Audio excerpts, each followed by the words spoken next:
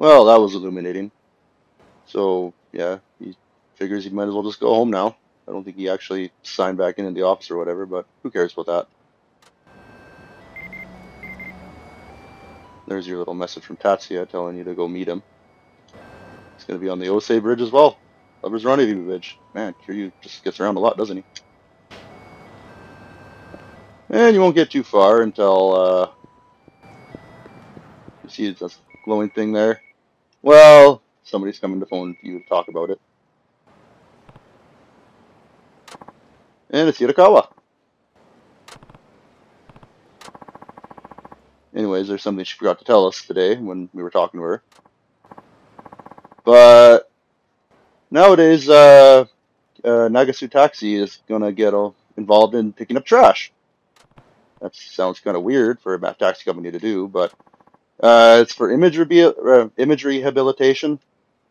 Apparently, in the world of the taxi drivers, a bunch of screwballs who will just toss trash out of their window, and people are getting like kind of pissed about it.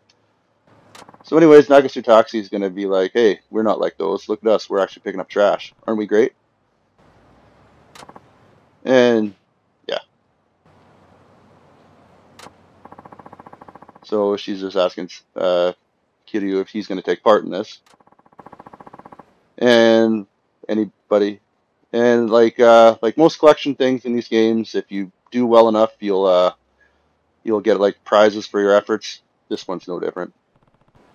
Well, that's a funky cap in the back before. I never noticed that before.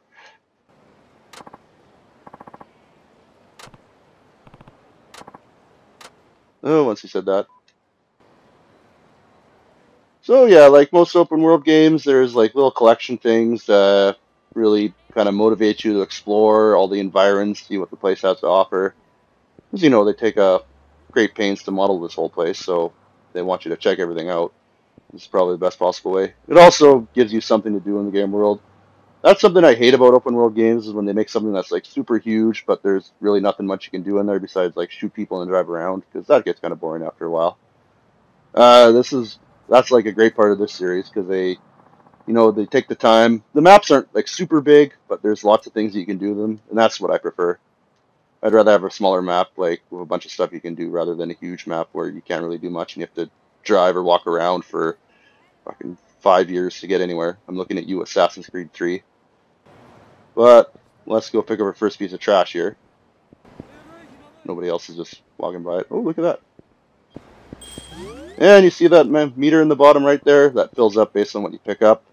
There's bigger items you can pick up that'll fill up your meter faster. This one's actually kind of broken compared to the other ones. Like, in the previous games, you had the coin lockers. You'd find the coin locker key and you go get like an item from it. This one, the trash regenerates after a while. So if you find like a really big piece, you can just kind of cheese the system, pick it up, go back into a restaurant, run out and pick it up again. And that way you can fill up the meter like super fast. That's really helpful.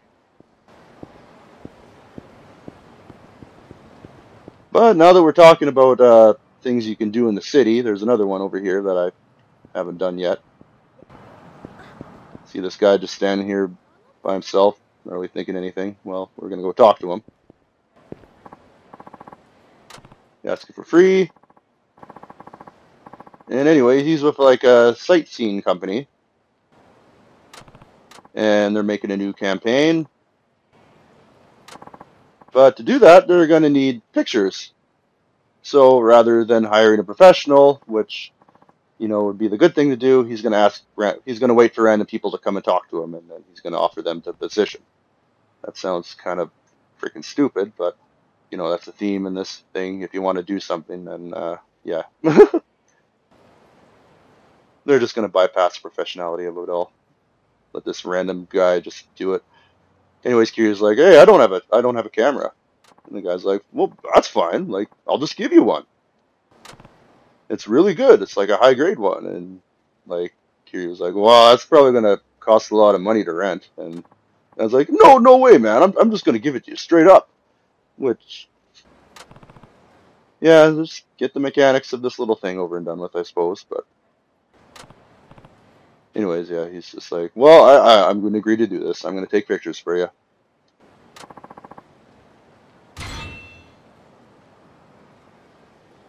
Yeah.